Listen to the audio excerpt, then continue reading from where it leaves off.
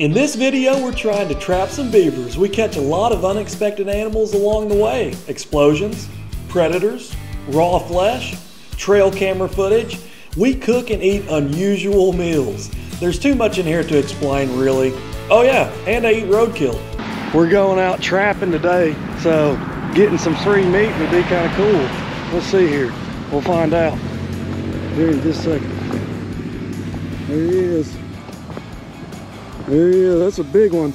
That's a big fox squirrel right there. Everyone's driving by like, what is this crazy dude doing with this dead squirrel? He is pretty fresh. He's still pretty soft. He probably got hit an hour or two ago. We'll be able to eat him. Cool, man. Roadkill squirrel. And then we're about to go out and trap some beavers and some coyotes. We'll see how it goes. This is actually a piece that will go on that side and this side. You squeeze it together like scissors and it'll squeeze these together, and I locked it in with this pin. For now, I just want to show you how this works. I'm going to release this pin and that pin, and whenever a beaver comes through this and hits it, it will go off, kill him. I'm going to slide it that way, flip it over, bring it on down. Now, you just make sure that's on there and set, and it is. So these little prongs is what's going to set it off. When they walk in, boom, dead. That right there is a kill trap. Let's go ahead and walk. You can kind of see where he has it all dammed up right here. It's kind of like a high spot. It's almost like he's built a levee around this whole thing. Out this direction is where all the dead timber is. It runs for a few hundred yards all the way that way. But let's walk along this edge and see if we can find any mudslides where the beavers are coming in and out of, and we'll set up our trap there. He's got a trail that goes up under here. He walks up underneath there. He goes from there all the way down to there. I might bring some tannerite out here and blow up a section of this. We'll set the woods on fire. Okay guys, I found a second spot that's really active. So I'm gonna set one trap here and one trap in that first spot that we saw. We need to release these clips and then we're gonna bait it up. So the last thing I'm gonna do is actually bait this, and I bought this Hawk Baker's beaver lure. I don't know if this is actually good or not, but we'll go ahead and try it out. If it catches something, then I guess it's pretty dang good. It smells like tobacco, like chewing tobacco. It smells like dip, it really does. He's sitting there dipping, he's like, hey, baby, can you go sell this on your eBay account? Okay, we got him set. It's a hot one today, man, I'm sweating. We got the two beaver traps up. We're gonna go back to the side-by-side, and I have trail cameras. We're gonna put trail cameras up on each of those. My trail cameras only record 15-second videos, little clips, but hopefully we'll get a little bit of beaver action on it. Oh, this looks deep. There's a bunch of fresh dookie. It's actually pretty smushy. Okay guys, we're at this hole right here. Either a possum, raccoon, or armadillo lives inside this thing. What I'm going to do is I'm going to use this Linen Lures beaver meat to try to catch a coyote. So I'm gonna go ahead and throw some of this stuff way down in that hole. So if a coyote comes up and smells it, he's gotta start digging his paw down in this hole. Ugh. Oh, dude, I'm not even kidding. I shouldn't have done that. Guys, this is some nasty stuff right here.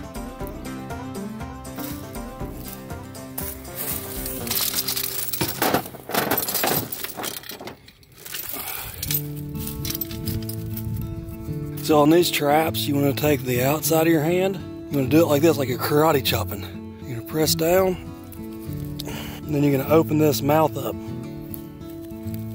Now you can press it all the way out. And then once you push this little lever forward, looks like it doesn't reach, but that's when you got to pick up the plate and then let it go at the same time. So now it's clipped in and it's ready to go. So as soon as you step on that, it's going off.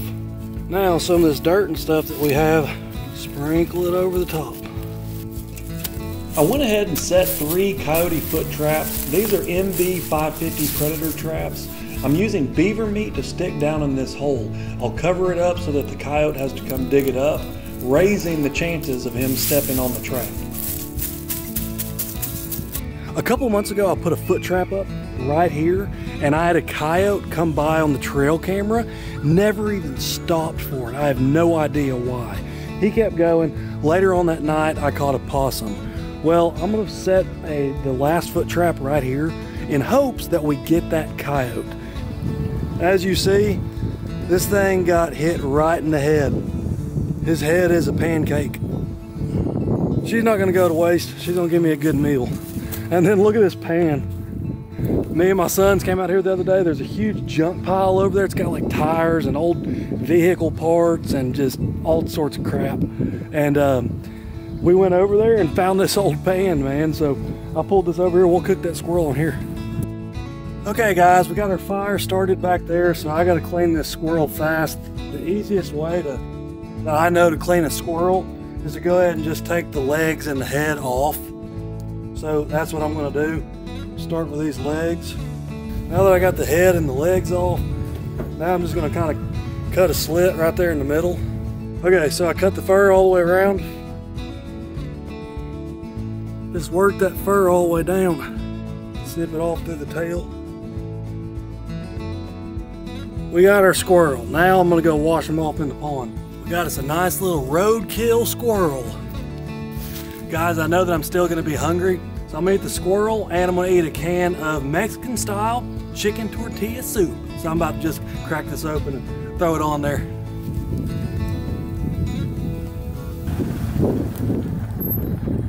I got what I was looking for, can of sardines. We're gonna go ahead and set that box trap right here while the squirrel cooks. So this is different than the foot traps. This is a box trap.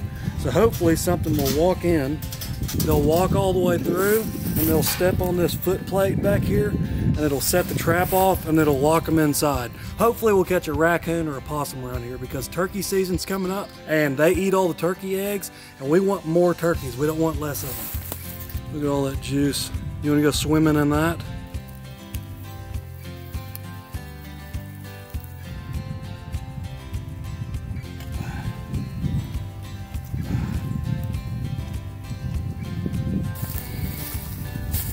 So I went ahead and made a little spoon out of that sardine can, the lid to it. All right, it's time for the roadkill. Let's make sure it's cooked. That sucker's cooked. I don't know if this is totally cooked, guys, but we're about to find out, aren't we? Yeah, it looks fairly cooked. It's pretty good. Well, here we go. Roadkill.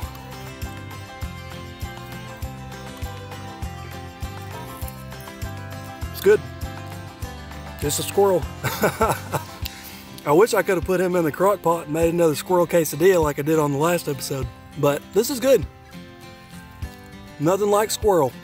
So unfortunately we didn't catch anything in the coyote traps, and also we haven't caught anything in the beaver traps, but what I did notice was one of the sticks I put in one of those traps, I put some of that beaver lure on it. That stick had been pulled out.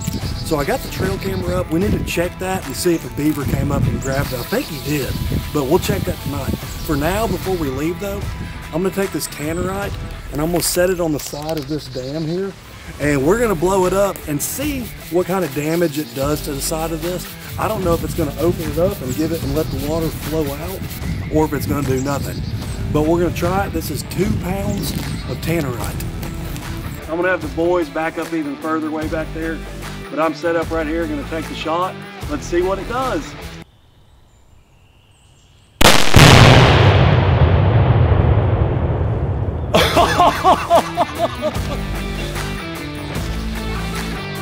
Oh my gosh, what in the world? That was a big explosion. Now we need to go down there and see what it actually looks like. Guys, we're heading over to the tannerite. Look what we just found. A whole dead deer. What the heck? Daggone, man, that's a good deer too. Well, that stinks. Yeah, hold that thing up facing me. Look at how thick those antlers are. Daggone, man. Okay guys, this is all it did right here.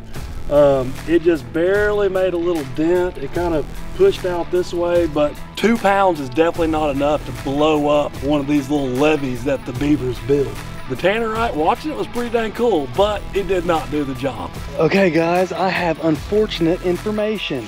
So this trap right here was not stepped on, but look what's right next to it. A coyote came in here, ate it, and was on the opposite side of the foot trap, man. So he ended up getting away. As you can tell, this scat has like hairs and stuff in it. So he's been chowing down on some animals out here. And then there's the hole where I put the beaver meat in there and covered it up. He dug it, ate, took a dump right here, and left. Man, and my trap was right here. We just got to our beaver trap, and we see something in there we did not expect. It's moving. It's a turtle.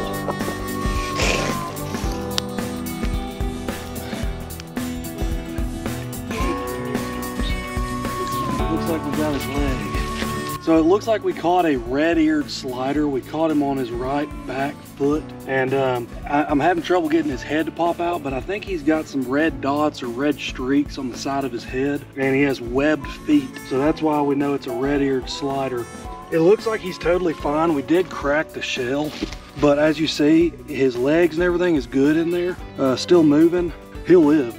So we're gonna go ahead and let him go, and hopefully we can get a beaver next time, not a turtle.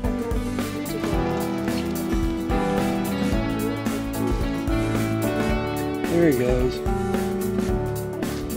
Bye, friend. It looks like the trap is pulled in there, so we're gonna see what we got on this trap.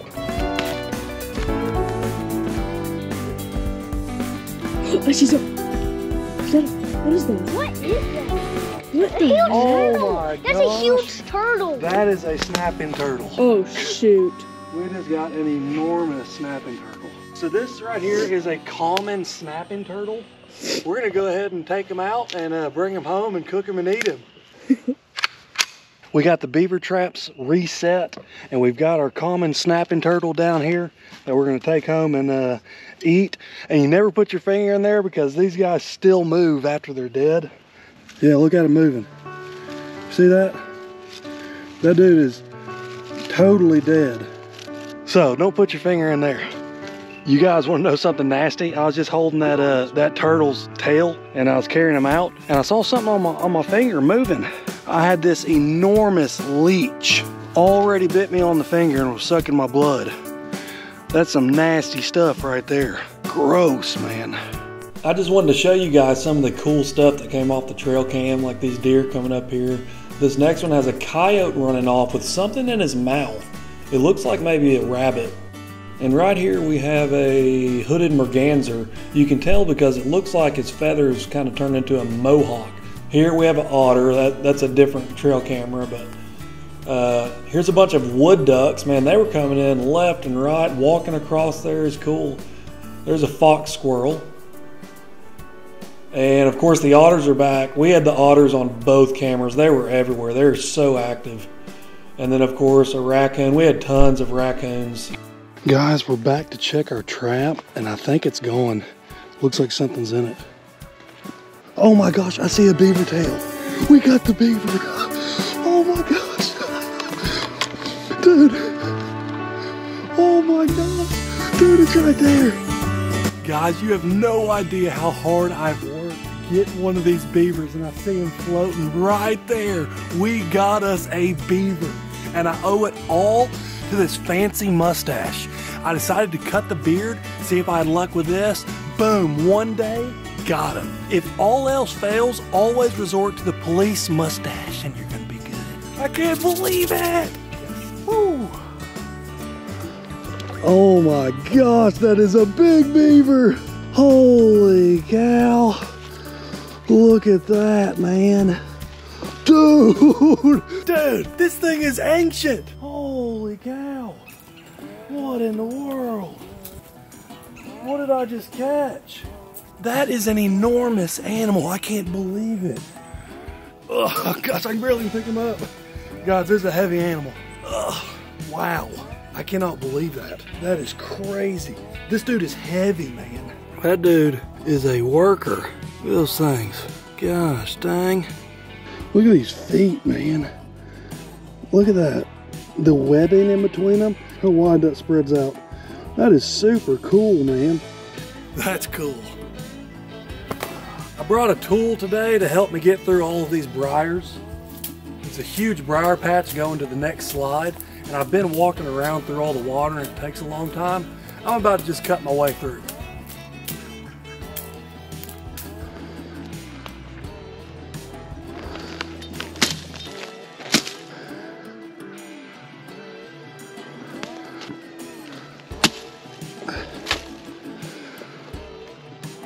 There we go, we made it.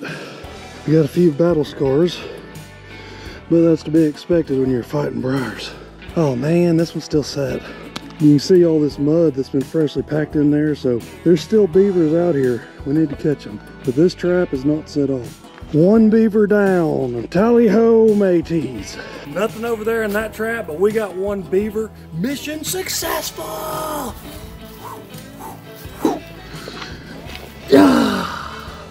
That wasn't cool. Just like a deer have this little tendon that runs in here, a lot of times you can cut a slit right between that tendon and the bone, and it'll hang them. So I hope it'll do the same thing with the beaver. Let's try. Okay, it's time to weigh the beaver. Let's see how much he weighs. This scale only goes to 50 pounds though, so if he maxes it out, we'll never know.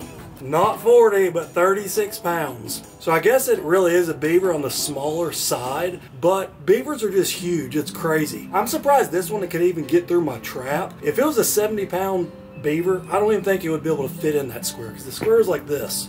You can tell right there another beaver got in a fight with him and bit him, because it looks like there's two teeth right there. See how it's kind of like curved right there, and then this one's curved? He's fighting. There's a tooth mark, and there's a tooth mark.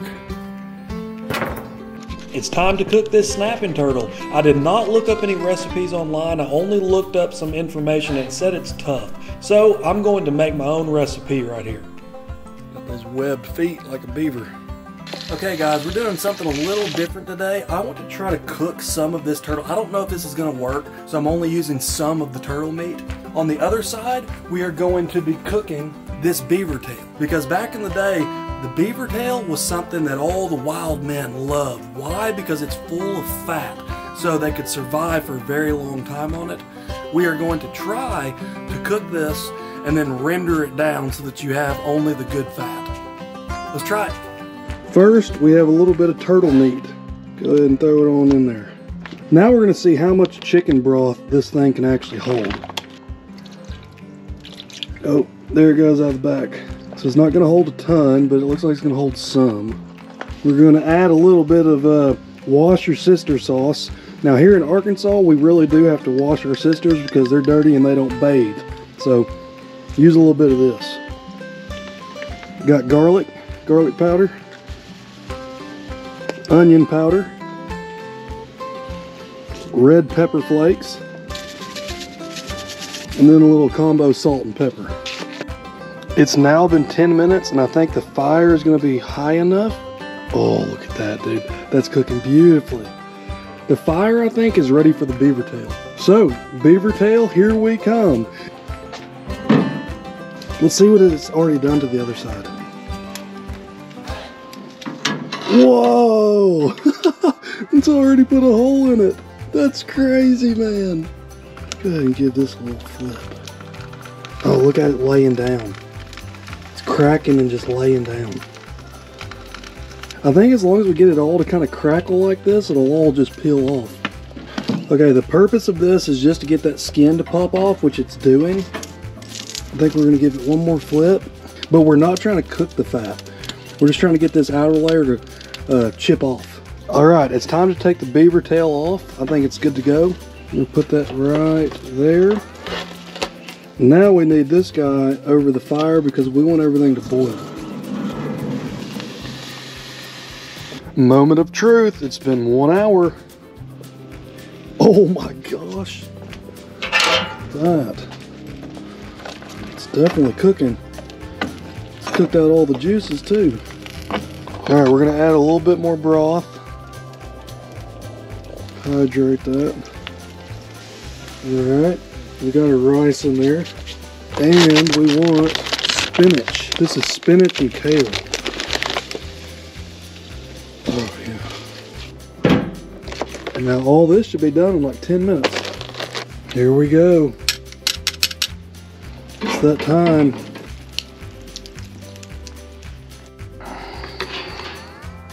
Let's go ahead and give the meat a go. We'll try this by itself.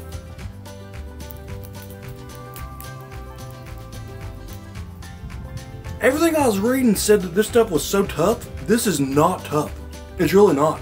Like, this is legit good. Wow, that's great. Let's get some greens and some rice. That's actually good. It's a really good meat. I don't know why. I was reading so much online that probably because they were frying it. Everyone's saying it's so tough, you know, like you gotta chew. No, that tastes like pork. It kind of tastes like a pork chop or something. And honestly, if you don't cook your pork chop just perfectly, it's tougher than this. Like, this is not tough at all, or at least that bite I just had was not. Very good. We cooked that for 1 hour on the grill inside of this turtle shell, so it kind of did like a slow cook on it almost. All I have to say about this is don't be afraid of something that you have not tried yet. I have never tried common snapping turtle, and I just did, and I'm very, very impressed. In theory, this is going to peel away. I lost a little fat there, but that's all right. Well, it's tearing off some of that fat, but I think this is good enough. Let's go ahead and just slice it to the side, see what that does. So that appeared to work, slicing it to the side, because I was hitting that bone. Let's do the other side the same way. Yeah, so all that right there is bone. All right, I think that's about as much as I can get. So this right here, we're just gonna cut into little chunks, like so. It's pretty spongy. It's springy. It's kind of a harder fat. It's not real smushy. All right, now that I got all this pretty small, what I'm gonna do is I'm going to throw it in the crock pot. So we're gonna take all of this right here, we'll go in the crock pot. All right, so now we're gonna put this on low for 6 hours. So after 6 hours, this stuff is done. And as you can see, the fat is now rendered out. And I'm just straining it down into this cup to see how much we actually got out of it. And we got quite a bit. You could use this to fry up some potatoes or whatever you want. We're left over with these little crunchy bits, almost like pork rinds. I guess you could eat these. I'm not though. All right, guys, we're here to check our box trap. And I see something. What we got, boys? We got a possum. He's alive. He's Did he good. snap at you?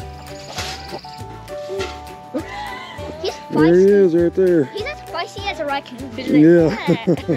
That one's a small one, isn't it? He tore those sardines up. He ate them all and flipped it over. So he's had him a good lunch. I'm not too worried about this possum. Let's let this possum go. How? We're gonna open the trap and let him go. Y'all ready for this? Since this is just a little old possum and really we're here for a coyote today, I'm gonna go ahead and let him go. Today is his lucky day. I don't think he wants to go anywhere. We're gonna have to give him a little nudge. Go ahead, buddy. He's not moving. Oh. Go ahead. There we go.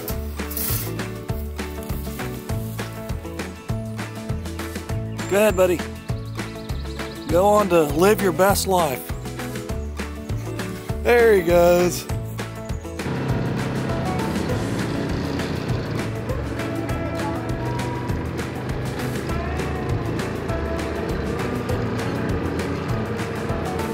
So we've had a big flood. This is the levee. You see the water trickling over, but there's so much water in here now. My traps are down here on the levee. I don't even know if I can make it all the way out there. I'm gonna try to get as far as I can, but I'm wearing just regular old boots. So I don't know if I can get all the way over there. Okay. Can I get a dab? No, if an anaconda pops up, shoot it. If he bites my leg and takes me in, shoot it. Got it? Anaconda. Anaconda. If he wraps me up, Dawson, I need you to walk and get in the water with him and then unwrap that anaconda, knock him out right to the head, okay? If we see a coyote, All right. shoot it. CJ wants to do this, and he says he's gonna clean his boots when they get wet, so go for it. You go first. Okay. And just remember, it's deeper on the left side than it is the right side, so if you're falling, step to the right. All right, Dawson's gonna come try. You know you're gonna get wet, right? Okay, all right, come on. There he goes. We're probably all about to get wet. Guys, we're going in to get those 2 traps that are set. And if there's nothing in them, we're just gonna bring them back because I don't know how long all this is gonna be flooded. So I need to retrieve my traps and retrieve whatever's in it. Now this is an adventure. Pretty good feelings about this trap.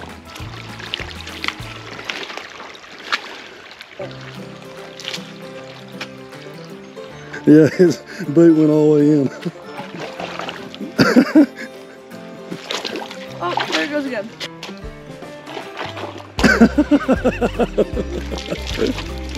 Now this is how you actually get to American Ninja Warrior. This is a good trial right here. Have thorns on them. Mm-hmm. Oh. Okay.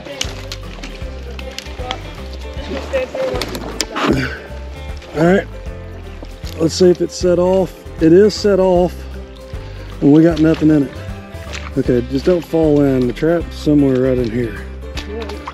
Oh gosh, it's this way. Look, we set the trap here, and it's flowed over, and the rope is going this way. Oh my gosh, that's a dead tree.